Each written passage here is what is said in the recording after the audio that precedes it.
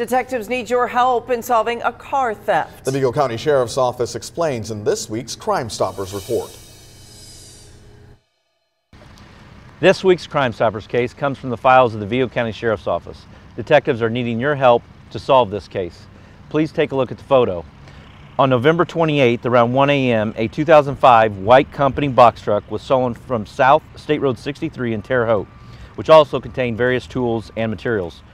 Just before 6 a.m., the truck was abandoned in the parking lot of the Wigwam in North Terre Haute. Near where the truck had been located, several storage units were also damaged.